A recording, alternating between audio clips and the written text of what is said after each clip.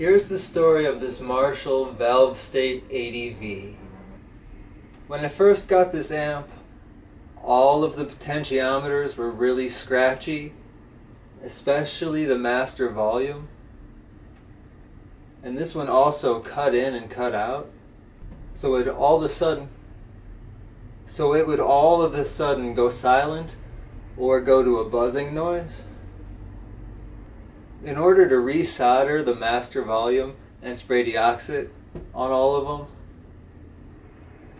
I had to first use a hacksaw to get this knob off of the potentiometer so I could take the circuit board off of the chassis. So after I put a new potentiometer in the volume on the gain channel, I was able to resolder the master volume and put deoxit on all of them. It was sounding great.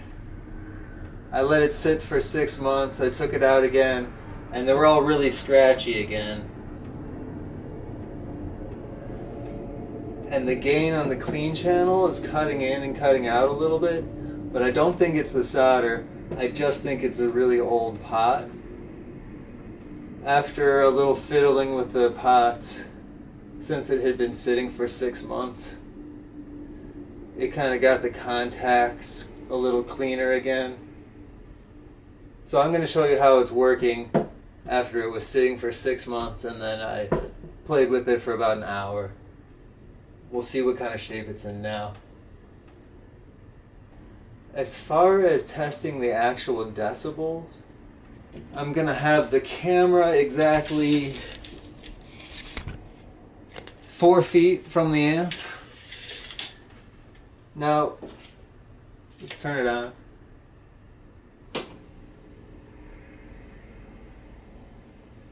I don't know if the camera's picking that up, but what's louder than the buzz from the amp right now is the cars going by outside.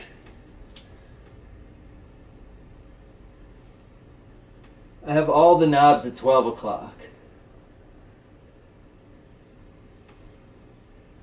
So put in the camera right next to it and see if you can hear the buzz.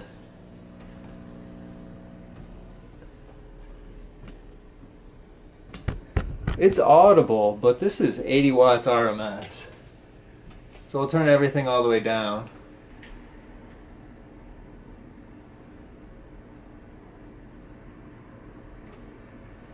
And there's no difference whatsoever.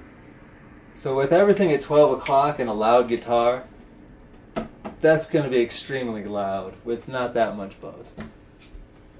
There's no crackle in the knobs at all right now.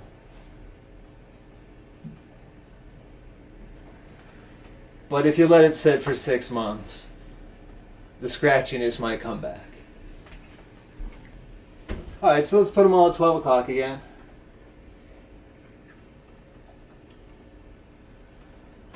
Right now it's on the clean channel with nothing plugged in. Let's hear the clean channel with the boost.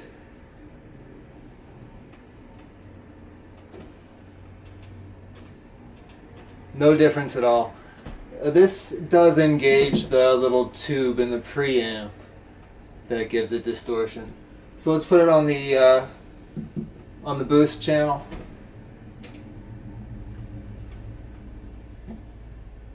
Again, there's no change in the noise. And this is everything at 12. Now let's listen to, with the gain up as loud as it can go, there's still no more self noise. But with different guitars plugged in, and with the same guitar at different settings, there will definitely be different buzzes that you'll hear with this amp, especially with single coils. For this next segment, I'm going to use my Godin Session HT, so I don't disturb my neighbors too much. I'm going to have the master volume at 2.5, selecting the clean channel. Here's the gain all the way down. No change. Put the gain at 5. Now when I switch from humbucker to single coil, you can hear a little bit of buzz. So the single coil is actually a little bit louder of a buzz at baseline than the amp is with nothing plugged in.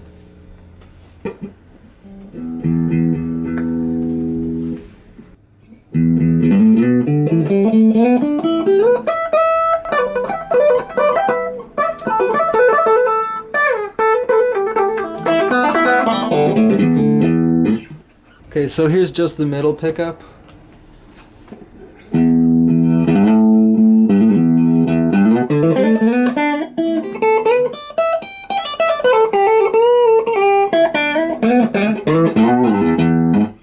Now the humbucker.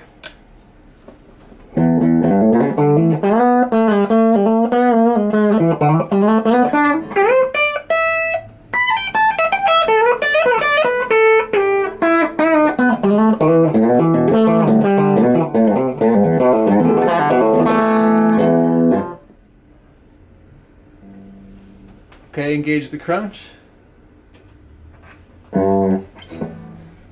So here's single coil.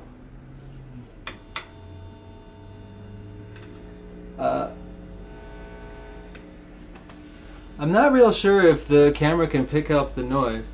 It's a little louder with the guitar right next to it.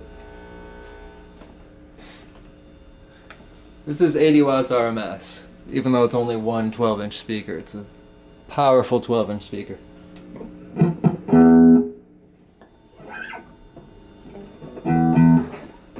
In fact, with the crunch on, I gotta turn down the master volume, or it's gonna shake the neighbor's wall.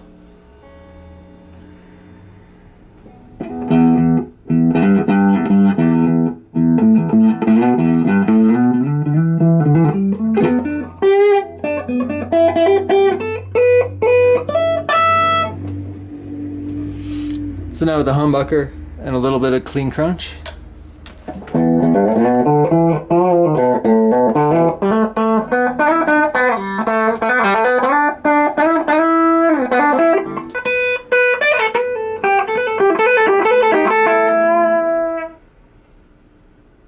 Alright, let's get to the distortion.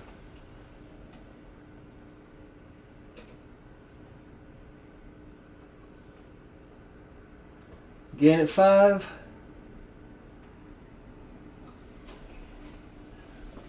I'm really hearing no additional buzz at this time.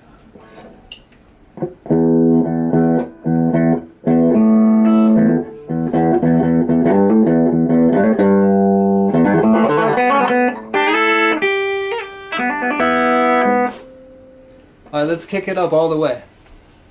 A little bit of scratchy.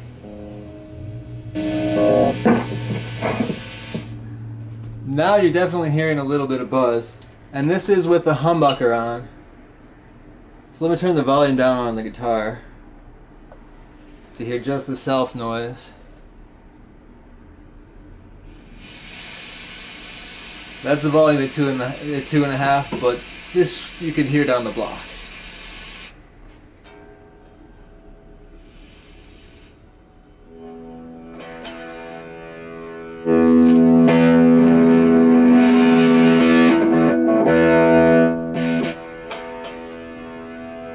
Here's the volume at like a half.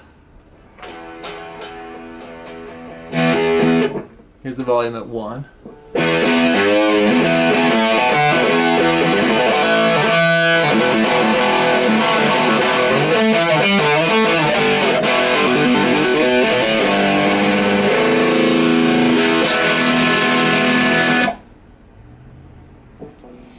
It's really not bad. With the single coil, you'll hear it a little. So with the single coil, it's picking up a lot of the hum. It's a 60 cycle hum. There's nothing you can do about it, but while you're playing, you don't hear the hum, you only hear the note.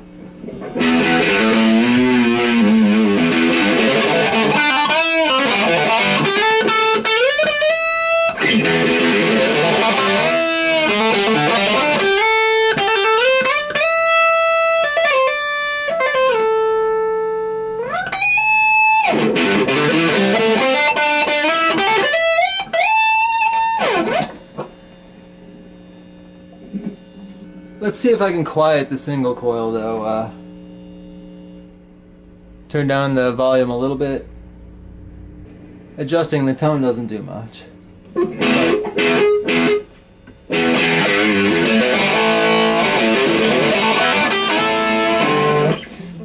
You don't really need any breakup from the pickup. You can turn it down and just let the tube do all the distortion work. It's not really for just bedroom playing along with the TV.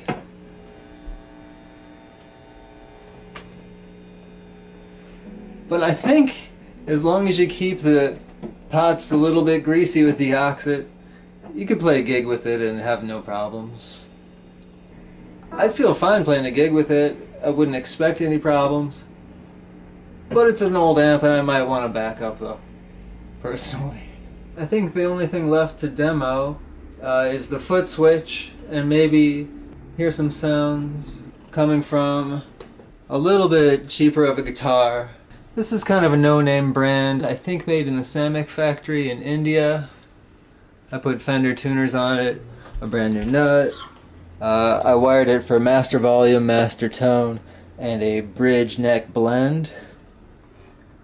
And the bridge pickup is swapped out for a made in Mexico Stratocaster pickup. So I'm putting it in 4th position. Volume 2.5. So let's do a A-B with the clean and the crunch. Oh yeah, and let's turn the reverb up all the way.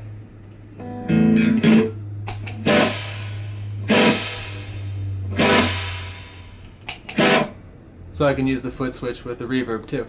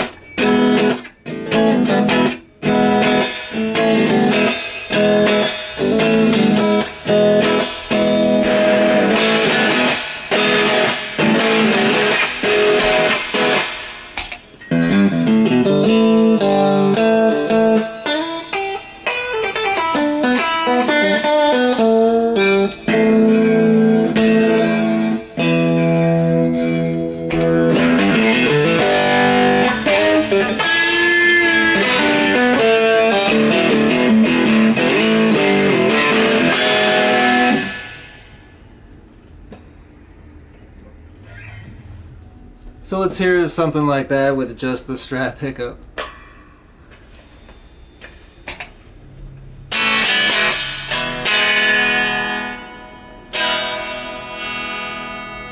Okay, here's why I put the blend in, because this is just too much treble. It's got the master tone on it, but even when I turn the tone down, I don't want to lose all the treble from the bridge pickup. I just want a little more bass to come in from the neck pickup. So what I do,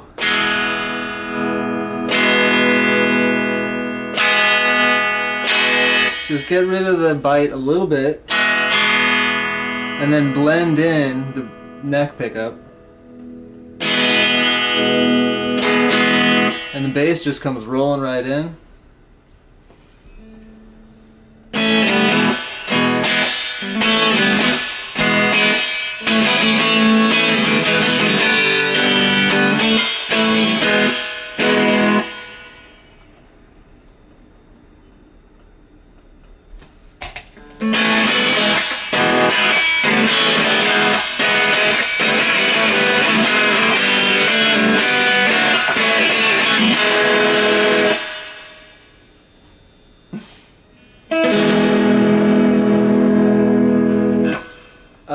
I probably should have tuned up a little more, but you get the idea.